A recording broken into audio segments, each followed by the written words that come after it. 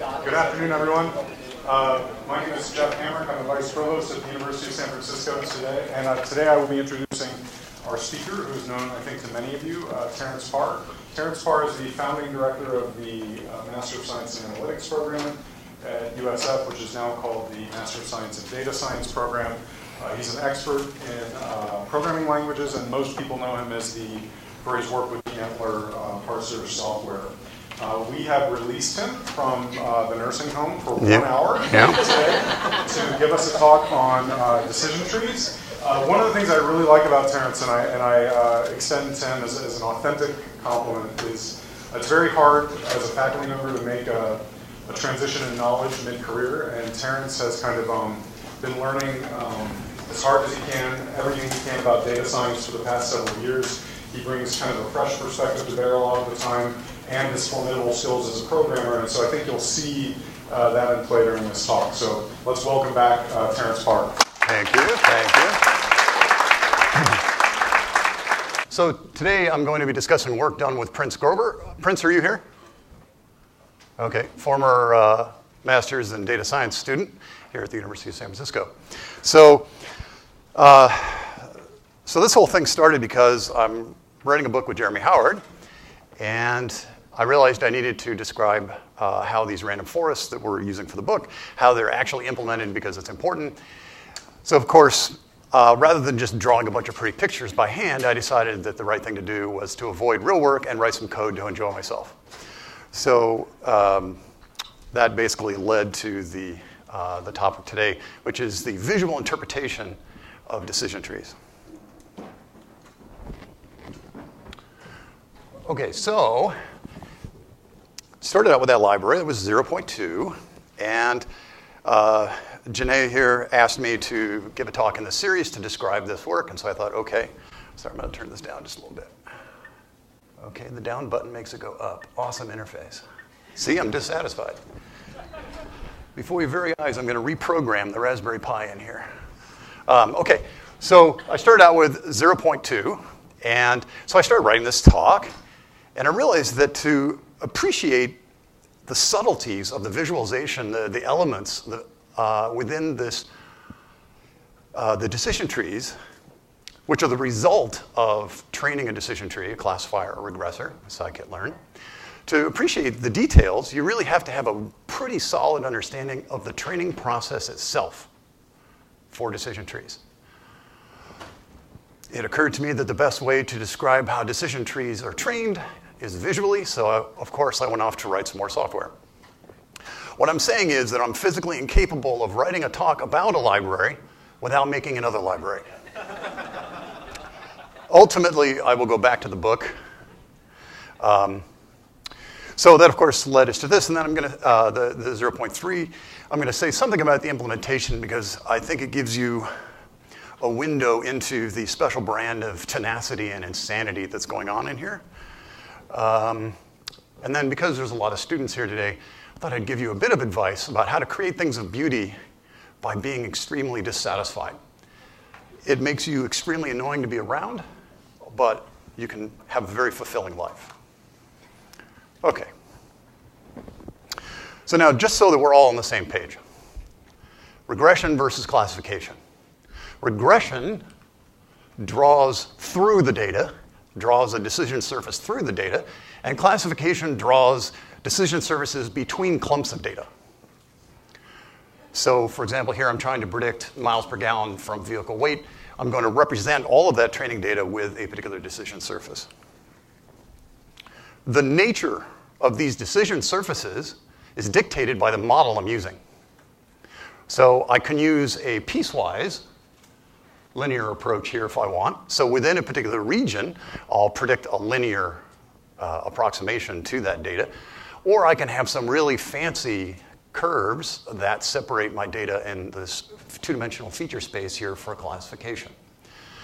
And just remember that once training is done, the result of training is the decision surfaces. All of that data gets blown away like the wind that took out all the smoke last week. You're left with what is effectively a lossy compression of the original training data. I'm representing all of that training data by just a line. That's a tremendous compression. And it's lossy, but it's a good compression. Okay. Now, I've always felt that the best way to learn a new technique or algorithm is to reinvent it. So what I'd like to do is reinvent decision trees before your very eyes. So we're going to play a little game. We're going to build a regressor, but you can only use horizontal lines. In fact, only one of them. So we're going to get kind of a crappy approximation here. I've got this line that goes across, and of course, if I'm going to minimize the error, in this particular case, the mean squared error, in other words, take these residuals, these deltas, square them, take the average.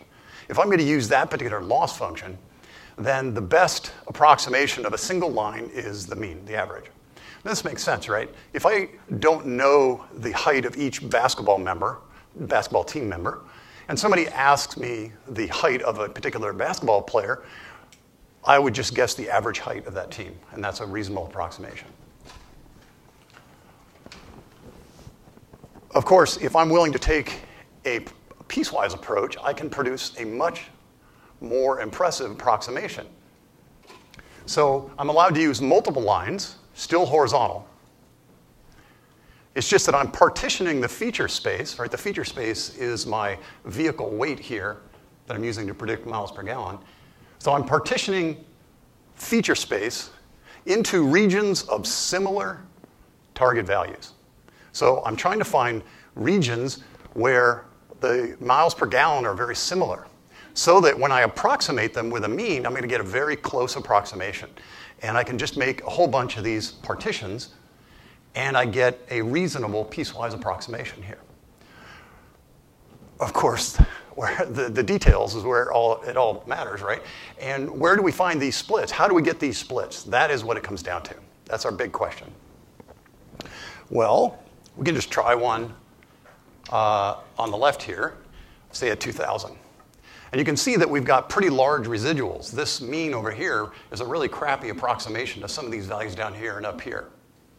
So it's a bad choice because the values in the subregions are not similar. Here's another choice. I can move to the other side. And once again, I have two subregions that I still have some pretty high residuals. So my mean squared error is still going to be pretty bad. And you can just think of this as the purity or the similarity in each region if you don't want to think about the mean squared error. Okay, so boo, those are terrible. Now, it turns out that there exists a split point in this region that will give me the minimum squared error. Now, it may not be a good one, but it's still going to be, there exists a minimum. So I'm just going to exhaustively try each x value in all these dots. I'll just start on the left and go do, do, do, do, do, do, do, do, do. And for each x value, I'm going to compute the mean squared error. I'm going to track all of those values, and then the x-coordinate associated with the minimum error is my split point. And so then my predictions would be the average of whatever's on this side and the average on that side. And so that's how I split one particular space.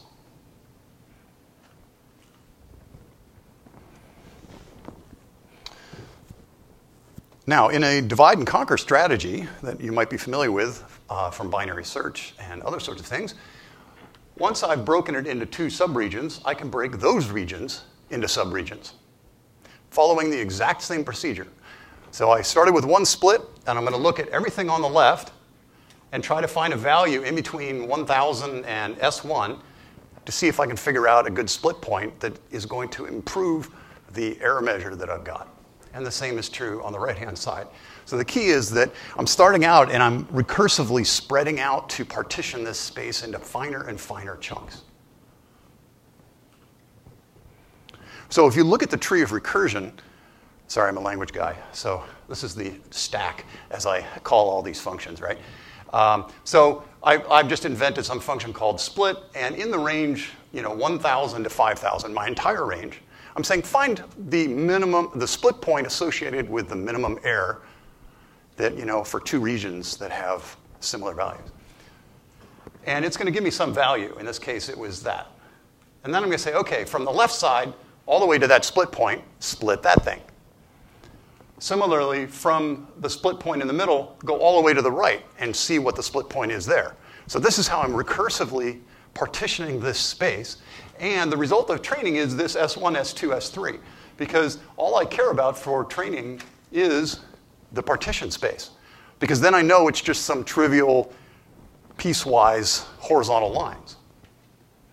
Now, you can recurse until you get a single sample in each range.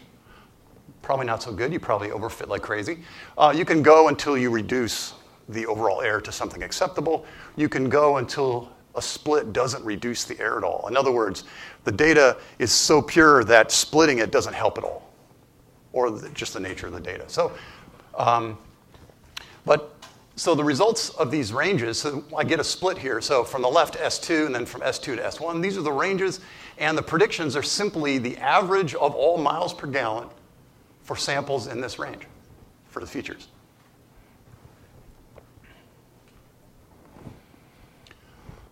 OK, so let's implement this thing. We're programmers. If I give you a set of regions and I tell you to make predictions, it's pretty easy, right? Now, I'm going to follow this in a particular order just to make it uniform. I'm going to say if it's less than S1 and it's less than S2, it's this region. If it's less than S1 but greater than or equal to S2, it's this region. And then I've got this region and this region. So a trivial set of Python code, pick your favorite language. And then the predictions are simply the average of all the values in here, here, here, and here. I don't like repeated computations. I don't like to waste computing power. So I don't like the fact that I'm constantly testing S1. What am I going to do? One of the first things you learn as a programmer is to factor a series of if statements into nested if statements and removing all the redundant computation. So once I'm inside this if, I don't need to retest it for these. So this has dropped the number of comparisons maybe by half. So this is fine, but do you really want to build these by hand? You don't want to really hard code these. Although it occurred to me when I was writing this talk that wouldn't it be interesting to make a code generator that generates a hard-coded random forest that would immediately just start up and there's no training, it's just, anyway, separate thought. So we don't actually want to do this by hand, but you could have a program generated for you. All right. So as a compiler person, I know that that if statement was actually converted to an abstract syntax tree, or if you want to think about it this way, this is just a decision tree. So I'm testing for a particular split value. What is that, like 2,700 or something? And if a feature value coming in, the vehicle weight, I'm trying to test a vehicle weight. If it's less than 2,800 or whatever, I go this way. If it's greater than 2,100, I say predict that. So I've converted this. If you took this thing and went and rotate it 90 degrees, you're going to get that, right? And notice that it also mirrors the recursion tree. So the recursion tree, when I trace that out in memory using the stack, when I'm programming, I can actually have a bunch of return values come back that are nodes in a tree. And so you can imagine the relationship between the recursion tree and this particular tree here. So the internal nodes test feature values, the vehicle weight, and the leaves make predictions. OK, turning to classifiers now. So what you see here is a one-dimensional feature space. And this is kind of like a cloud layer stratification strip plot thingy. All values at the same cloud layer are in the same class. So I'm doing amino acid versus wine, the standard toy data set. So all the values at the same level in the cloud layers here are of the same class. And so my goal is to split this feature space, the amino acid proline, so that I get pure subregions. So notice everything to the right of this first split is pretty much yellow. And it's kind of noisy on the left. It's uncertain. But it's the best I can do. I actually get a good reduction by splitting it here. And now I split it again on this side, because I'm absolutely pure yellow on this side, and mostly yellow here. And then on this side, I'm trying to do the best I can, given the fact that I only have one variable. The process of training a classifier tree is exactly the same as training a regressor tree. The only difference is my loss function. In a classifier, I'm trying to say, hey, make everything yellow over here and everything green over here. In a regression tree, I'm trying to say, hey, make all these predicted values like the same, and these are all the same. So that's really the only difference is my loss function. So, and instead of predicting the average, the mean in the leaves, I'm predicting the most common element. So in this case, yellow, yellow, green, and blue. So I'm predicting the mode and not the mean. Check my time. Okay, so obviously we don't have single variable data sets very often. So let's think about a two-dimensional problem. The idea here is, once again, that we're going to partition feature space. But now that I have 2 dimensions, it's kind of like a tessellation of this space. And I like the word tessellation, so I'm going to say it a lot. So now the difference with 2 variables from 1 variable is the first, with 1 variable, I say, find the value for, say, vehicle weight that gives me the minimum error. That's the split point I want. Now I'm saying find a combination of feature and feature value. So it could be that one variable is better for splitting than the other. And where in that feature space I split depends on the values in there. But so now I've expanded my search space. It's not just exhaustively testing feature values. It's exhaustively testing combinations of feature and feature value. So the model in this case has decided that it's going to choose the proline amino acid as the feature to test, and this is the split point I want, because I get mostly yellow over here. And if you want, you can think of this, if you project all of these down onto this x-axis, you will see this setup here. So I get a simple tree that says, hey, if your proline value is less than this value of x1, then predict blue wine, otherwise predict yellow wine.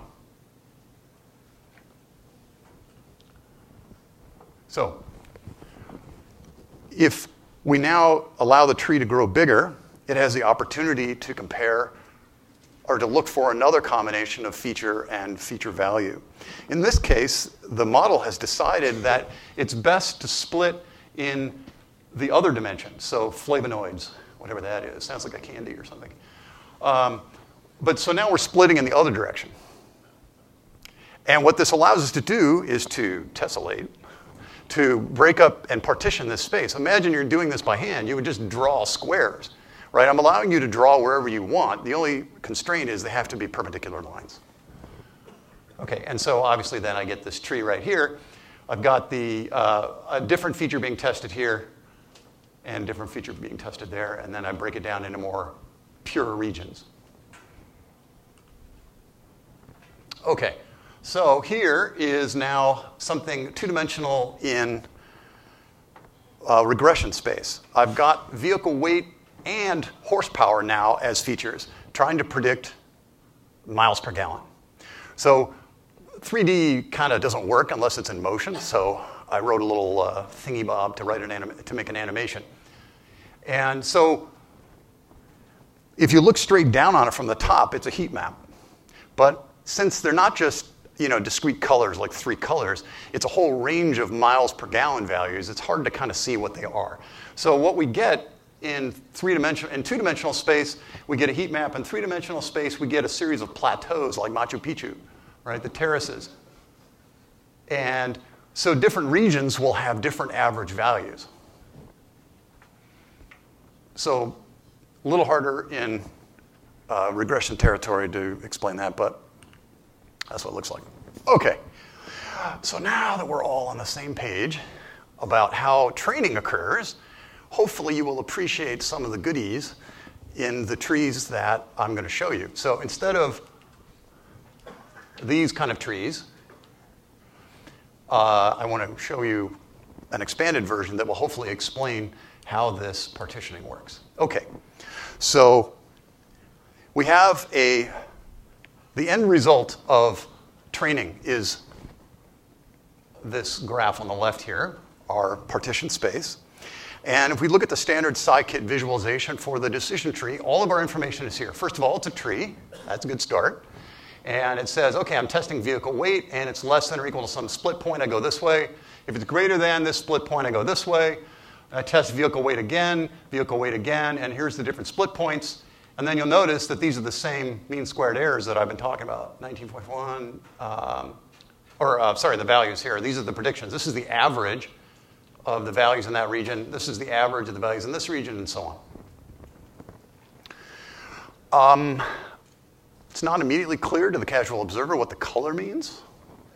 Anyway, so I became dissatisfied. And so this is the end result of what Grover and I put together. What you want to know, I mean, what is the critical thing that we're doing when we're just training a decision tree? We are breaking up a feature space according to target values. So the decision nodes should show you the distribution of that feature and the target value. So we start out with the entire range here for vehicle weight versus miles per gallon, and then we choose a split point. And notice that everything to the left of the split point is shown here. Everything to the right of the split point is shown here. So the key is to keep the same scale. So you can see how you're breaking up into finer and finer chunks the feature space. And then ultimately, when we get down to the leaves, we have a strip plot that shows you something about the number of elements visually and the density of them and where they are in this space. Notice that this scale is the same for all of the target spaces. Again, it's for comparison purposes. You can see immediately that the predicted value here, this mean, is going downwards as we descend in this partition space. The same thing is true of these leaves.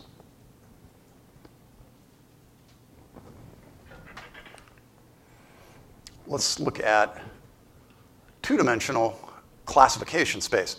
So we have broken up the wine prediction space here, and we're getting the same visualization from scikit-learn. Now, this is probably derived from the implementation point of view, because as I said, the implementation is almost the same. It's just the loss function that's different. So it stands to reason that you would have the same visualization. I don't agree. The reason is, yes, they're implemented the same way, but we interpret the space quite a bit differently. What I want to know is how these values can be split such that I get a pure node. Now, notice that I'm switching variables, proline and flavonoids, so I'm not getting everything to the left goes over here.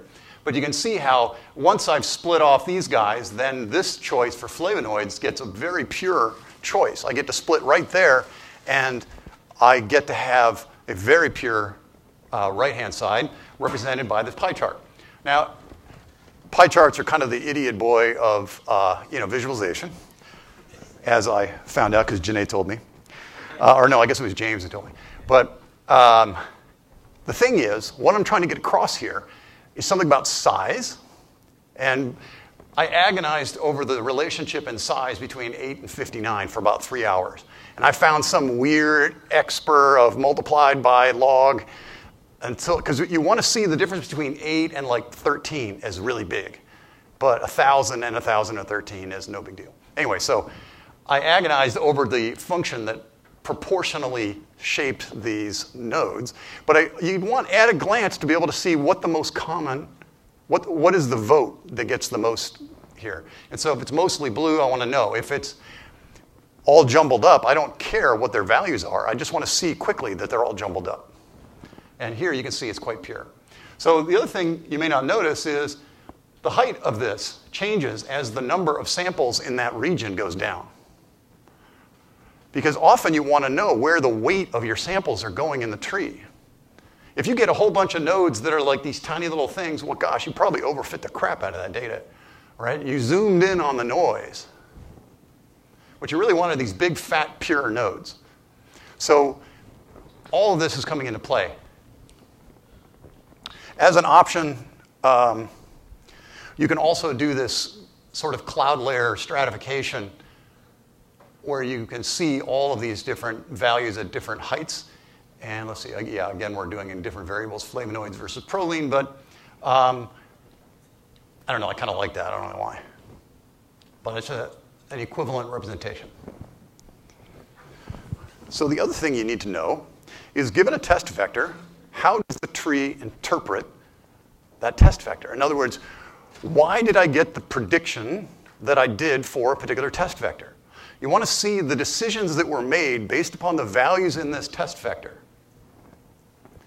So as you descend into a decision tree, you are testing features dictated by whatever feature is indicated at these nodes. So this is a different, this is a knowledge prediction, whether the person has high, low, medium prediction or knowledge. And there's a number of features which I can't remember what they are. So you can see that I've highlighted the variables that were used for this particular prediction and highlighted the nodes that were used to get from the root through all of the decisions into this particular feature vector. So then you can quickly see that where it ended up and why it chose these things, because this value was greater than this and this value was less than that, et cetera. And also that the model is quite confident about that prediction because it's a pure node. Okay, so all these visual cues are there to kind of help you with the interpretation. Okay, so you've already seen these because it's the first part of the talk. So part of the 0.3 library that I pushed out a couple days ago, you can do all of these partitionings that are the end result of what happens to the feature space. And that's quite useful for educational purposes. And it's possible even for a real problem. You'd like to know how a decision tree of a random forest, for example, is splitting up two of your variables. For example, you're doing apartment pricing in New York City. You'd like to know how longitude and latitude, how that feature space gets tessellated. And as I said, you can have a heat map if you like, or you can have the 3D visualization, and then with the cursor, you can move that around using the standard matplotlib. So as I said, it's kind of hard to see what's going on here just from a two-dimensional thing, so it's better to make a little movie. We have a plane layout. If you want to see a bigger tree, and you've gotten some idea of the distribution of the various nodes, you're really more interested in knowing how a particular sample is run down the tree, then you can use the so-called non-fancy mode, and it will tell you the variable that is being tested and the split point. So remember, the result of training a tree is which variable and which split point. So you're exhaustively testing to find those two combinations. And of course, I don't show it, but you can have a left to right orientation if you want. I think I've already mentioned a lot of these details, but the height of the stacked bar graphs and other decision nodes changes depending on how many elements there are. So that gives you some idea of where the mass of samples are in a tree at any particular point. And we spent hours picking colors. I particularly like those colors.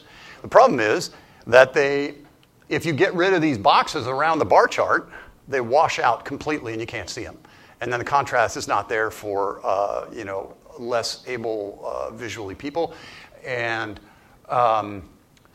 so we put these little lines around them, and they're hairlines, and they're a particular color of gray. Took us about 3 hours to figure out how to get that wedge underneath the graph. It was clipping the crap out of that thing. And so let's see here. And yeah, it took forever to figure out how to get these individual chunks out to draw boxes around them. But okay, and so then our target axes, these are all the same things. So you can see the difference between two leaves, and we included all the information here. And then the idiot boy pie chart here. It seems like we went down a lot of ugly paths. Most of it was trying to get the system to actually work. But once in a while, we got the opportunity to actually explore the visual elements. And the stacked histogram, that's always tough, right? Because you don't know how wide to make the bar graph, or the individual bins. So the shape can look quite different. So I thought, ooh, maybe we'll do this kernel density estimate, and I can impress the statisticians in our program.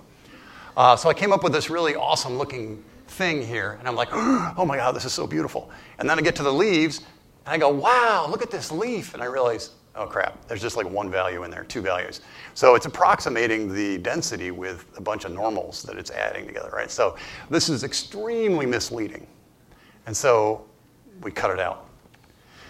I also went nuts with bubble charts, and that insanity only lasted about an afternoon before I decided to jettison. But it also looks really cool. And by the way, half of this stuff is me beating Matplotlib into submission. Right? This is not like, oh yeah, turn on bubble charts with Matplotlib. So originally, I had this. The exclamation doesn't mean anything. It's just all the samples in the value, or in the node, and then what its value is. But Jeremy told me that was stupid. So I tried to do something else. He's like, what's this X here? So I came up with this brain dead thing. I didn't sound like that. Yeah, he doesn't sound like that. But it's better to mock you with her. So I was like, ooh, I can impress Janae if I use a box plot. And then I'm like, oh crap, how do I show the size? All right, well then I'll just make another little thing, and I'll make a nice candy-colored thingy. Sanity prevailed, and I ended up with a strip plot, because Jeremy said, hey, how about a strip plot? And so anyway, all I did was take this and squish it over here. And so now you get an idea of the density and, of course, the y value, but you don't have to worry about, hey, what's the x value? Okay. I believe I have some time, but I don't want to belabor the point. A couple of notes on the implementation. So the overall structure is using GraphViz. That's a graph layout tool that gives me the overall layout of tree nodes. The individual nodes are all generated with Matplotlib. So in other words, as I've got this big tree in memory, and as I descend through the tree, every tree node I launch Matplotlib in the background. It creates a graph, shoves it into a file, and then I use an import inside GraphViz to merge it all together. We used a lot of HTML stuff inside GraphViz to get fonts and layout. Endless, ooh, it's 1 pixel too far to the left, damn it. And that'll work 4 hours to do something to move it over. I'll get to the biggest headache, which was generating high-quality graphics in a second. It might be interesting if you ever need to traverse the trees coming out of scikit-learn. They're built for performance rather than ease of traversal. And so I built a shadow tree, which is an extremely convenient actual tree data structure that overlays all the information and collects it associated with the trees coming out of scikit-learn. So it could be useful to you. Okay. So I generated decision nodes with Matplotlib, and I generated ping files. And we all know that ping is a lossy compression format, and it's really not a vector graphic, it's just a bunch of bits. So I imported those into GraphViz and generated a ping file, and it was absolutely hideous. So I'm like, all right, I've got to have vector graphics. So I said, no problem, I can make Matplotlib generate SVG files, which is this filthy XML format thingy that draws pictures. No problem. Go into GraphViz and say, import this SVG file. It says, I'm sorry, Dave, I can't do that. So insert a great deal of foul language, and many, many, many hours later, I finally figure out that there's a magic incantation required to install GraphViz with a particular set of dynamic libraries that are required to make this work. And you have to hop on one foot and chant, otherwise it's just not going to work. But I finally got that going. And then I realized, oh man, I need the height and the width so I can tell GraphViz how big this node is. Damn it, now I got to go parse SVG files. So no problem, I interfere to parsing. I'll go parse it. Great, parse it. Hey, it's working. Okay, cool. Then I noticed that the output of the overall program was a big SVG file that referenced all the little SVG files. So I don't have one big meta file. I have a file that references a whole bunch of others. So I can't just give you an image file. I have to give you a zip with all of the images. So I'm like, damn it. That's completely unsatisfactory. So, okay, no problem. I'll write my own code to merge all of these SVG files appropriately and massage all of their naughty bits in there. Okay, great, I've got that. Oops, the new thing I'm using to generate SVG out of Matplotlib screws up the fonts. Damn it. Okay, I know. Let's generate PDF files, and then using another program, let's convert the PDF back to SVG. Victory, right? Yeah, so then we had more font problems. And then it goes on, believe me. It goes on and on and on. And finally, I think I've got it all right. And I've got it all merged, and I have to throw away all the code that I wrote to do merging and all this. I got it all working. And then I pull it up in Jupyter Lab, and I'm like, hey, sweet, this really works. I pull it up in Jupyter Notebook. It doesn't work. There's something wrong with our SVG viewer. So this is to say something about tenacity, of which I will say a few more words. So for the students and possibly others in the audience, I thought I would leave you with a bit of advice about how to lead a very fulfilling life at the cost of being extremely annoying to those in the blast radius.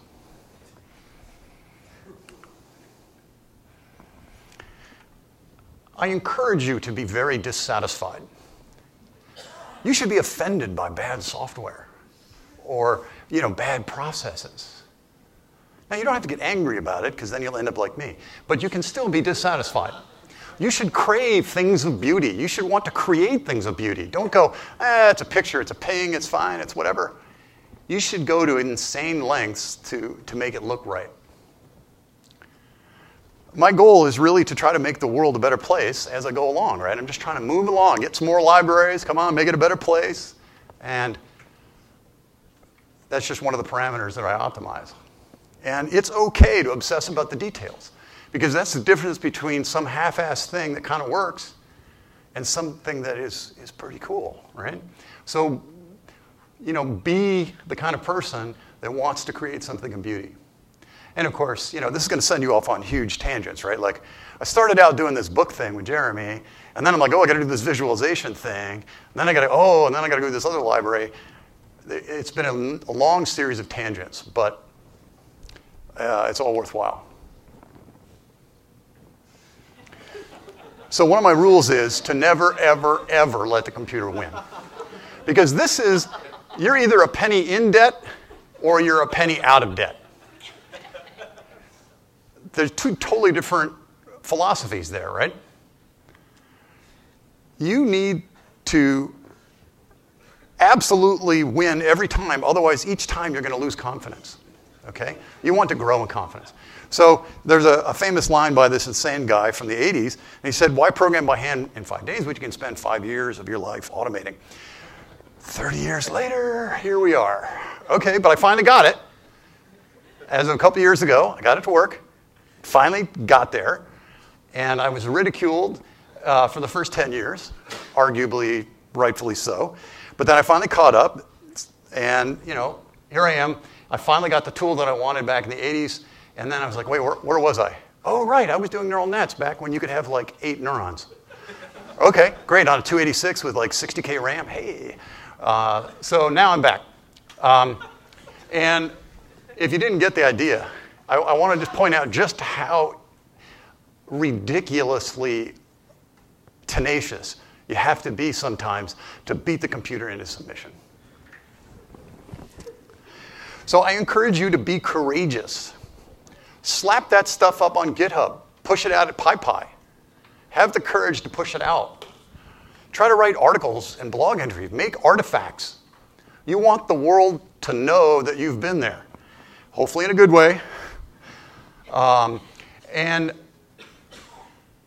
For whatever reason, the programming community, although there are problems with our culture, one of the good things about it is that we always trying to help each other with articles and libraries and things like that, right? So, but there's a reason beyond just helping the community. It's helping yourself. The reason I wanted to write this book with Jeremy was I didn't know anything about machine learning. So I figured the best way to learn was to write a book about it, because that's what it does is it exposes what you don't know. So I started with a blank screen, because that's what I knew.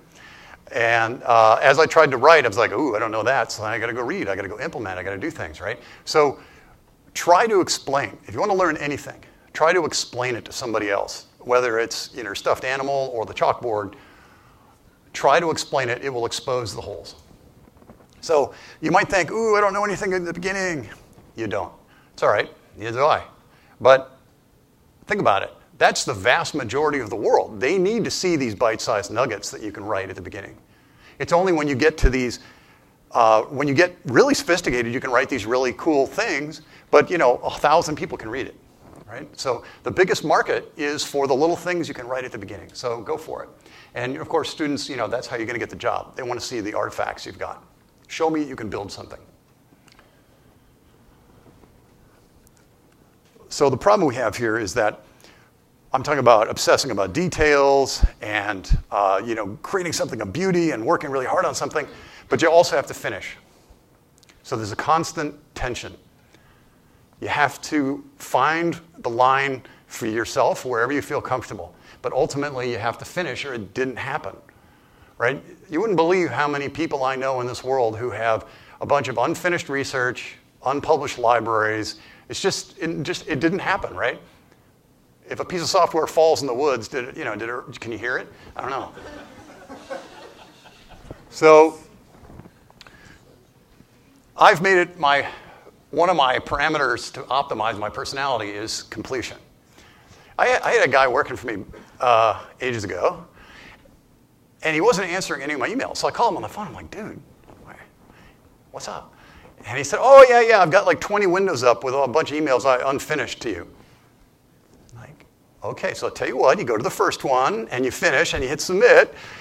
So you don't want to be that person, okay?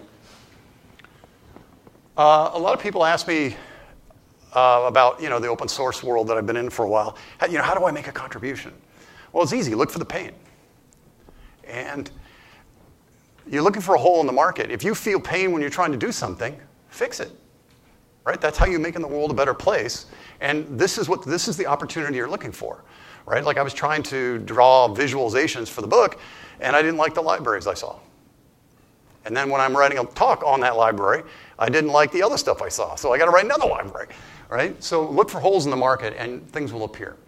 And so just a bit of advice, look at other successful projects. And I always like to get a name first, get a cool name, and everything else, that's a detail, right? But, that may not be true, but I like to think it is. And so there's lots of stuff you can do, right? I won't bore you on all those details. You can read that. But look at other successful projects and see what they've done.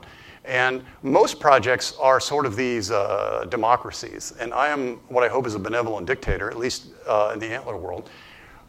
You might not like what I do, but it's going to be very focused. And I'd rather have a really good dark German rye than white bread. Right? So that's fine. So you can decide what kind of a leader you are on that project. You want to be a benevolent dictator or whatever. So George Bernard Shaw, about 100 and some years ago, which I've updated the quote for modern times, basically, the guy said, the reasonable person tries to adapt to the circumstances around them. Only an unreasonable person would try to adapt the world to them. So all progress is done by unreasonable people. So I implore you to be unreasonable. So I'll leave you with some links that may be useful to you. The first one is an article on the talk that you just saw. And then generally I've got this website. I'm trying to put stuff up. And then if you'd like to learn more about the decision trees and see an actual implementation, you can look at Jeremy's Fast AI course. And of course, if you're interested in our graduate program, there you are. And then these are links to the 2 libraries that I use primarily for this. So with that, I will take your questions. Thank you.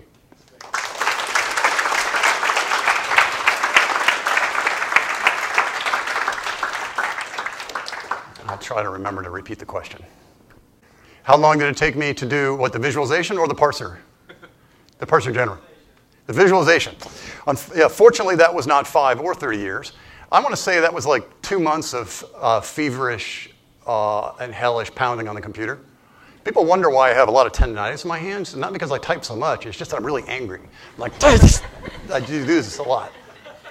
Yes. Is there a space constraint to the size of the tree or the size of the data set? Yeah, unfortunately. So this kind of is meant for educational purposes. But I actually managed to generate a pretty large tree that took a lot of time to just even render once it was constructed. But yeah, ultimately, you're not going to send in 30 gigabytes of data into this thing. It'll just choke, unless you have a really beefy computer. Yes? Oh, random forests. What about random forests?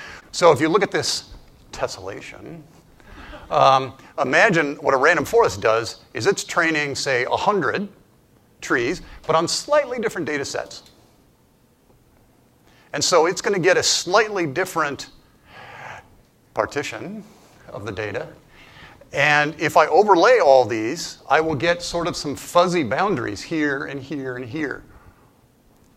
And so that's what the result of a random forest would do. It's the aggregation of a number of these partitions smashed onto each other, and then sort of a voting mechanism occurs to make that happen depending on regression classification. Okay, well, thank you very much for your time.